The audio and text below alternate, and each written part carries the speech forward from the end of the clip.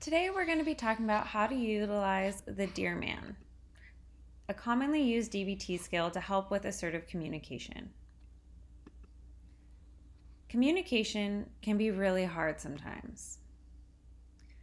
Sometimes we struggle to communicate our needs with others. This can be out of fear of conflict, fear of anger, or other difficult emotions. Sometimes communication was just not modeled for us when we were kids, or even as adults. Sometimes it's hard to identify and express how we feel or what we need from certain conflicts. Other times we get really caught up in the details and have a hard time just asking for what it is that we need.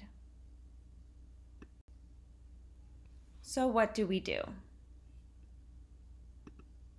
We practice DearMan for assertive communication. DearMan is an acronym that we're going to be reviewing today and going through an example of how to use. We use it to communicate our needs, express difficult emotions, and I just want to acknowledge that this might be different from your family or cultural values and can be adjusted so that it's fitting. So how do we do this thing?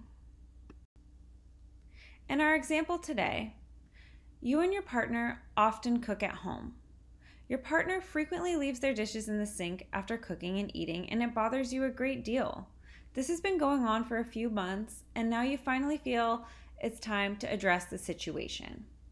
So the first thing I want to talk about is how do we understand anger, right? Anger can be a really scary emotion, and usually our communication around it lies on a scale of somewhere between passive and aggressive.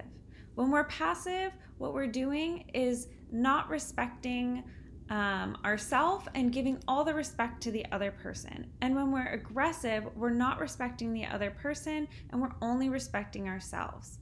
But when we land somewhere in the middle, we end up being assertive. We're respectful towards the other person as well as respectful towards ourselves.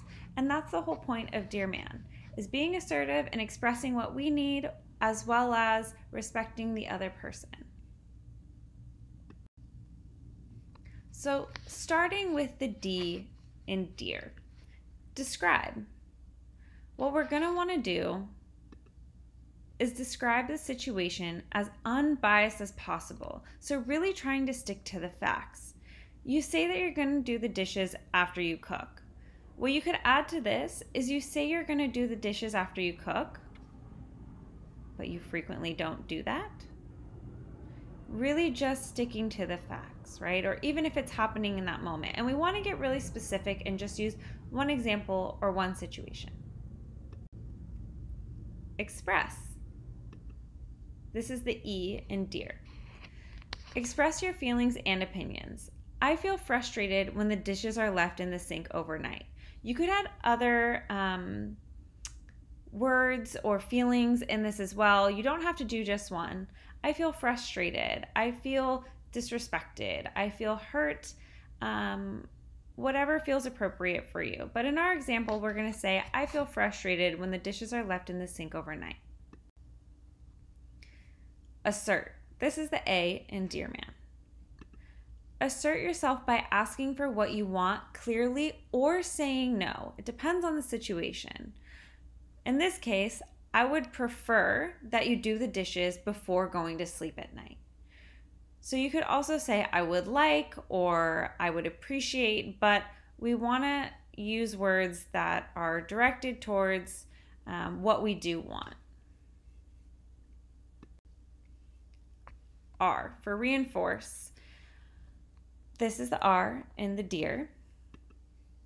Reinforce the person ahead of time by explaining the positive consequences of them meeting your needs or wants. This is really, really important. Reinforcing how this is going to benefit both of you, or especially for yourself.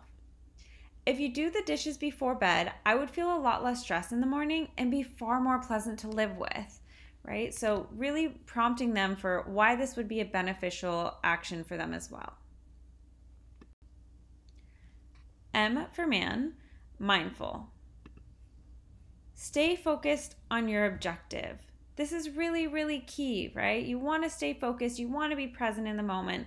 The person may get angry or change the subject. Stay focused on what you're asking for. So always going back, asserting what you want, right? Reinforcing what you're asking for, and then also reinforcing the positive consequence. So if the person starts saying, going off topic and getting really upset, just always bringing it back. I would really like it if you did do the dishes before bed, and I think I'd be a lot more pleasant to live with, right?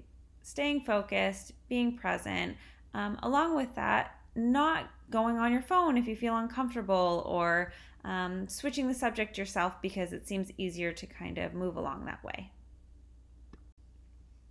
Appear confident. This is the A in man. Remember to appear effective and competent. Sit up tall, maintain eye contact, and use a confident voice. We may not always feel confident, but we can appear confident. So when you're sitting one-on-one with this person in front of you, we want to make sure that we're making eye contact, we're sitting up nice and tall, and we're asking for what we need. It may not always feel the most comfortable, but it's a practice. This is the N in man, negotiate. Sometimes we have to give a little to get a little. Focus on what will work and finding a solution. Ask for suggestions and offer other alternatives. Get creative in this moment. Sometimes what we want, the other person can't meet, but we can always meet somewhere in the middle. It's important to hear the other person out and see the situation from their side. Remembering that it's not about being right. It's about feeling heard and asserting ourselves in a way that's appropriate. So if we say, I really want you to clean the dishes before bed every night, and the other person says, well, that's not possible, especially on the weekends because I'm always out and doing things. Okay, well, what if we could meet in the middle and you agree that you can do this every week during the week? But on the weekends, we'll let it slide. Person says, okay, I think I can do that. That would be a really good example of meeting in the middle, or asking them for suggestions. What do you think would work best? What would work for you? You may find that these are more aligned than you previously thought. So when do I use this DearMan, right? When do I do this? Assertive communication can be used in multiple settings. We can use it at work with a boss. We can use it at home, right? School as well, with loved ones or even customer service agents. So what that might look like is if you're at work, telling your boss that you're not available for a certain time or a certain shift, but giving another time that might work better, right? And asserting yourself, especially if you're feeling like maybe you're being taken advantage of, or it just doesn't feel like it's working out for you. Not being passive, not being aggressive. At home, as we just kind of used that example, school, right? Maybe you need to take an exam at a certain time with a professor, but you don't feel like you're being heard, and you don't want to freak out and yell at them. So what we do instead is we do a DearMan. Another important aspect of this is to always make sure that it is safe. We want to avoid risking your safety and well-being, both physical and mental health, right? So making sure that you're doing with someone that you know it won't cause any kind of detrimental harm.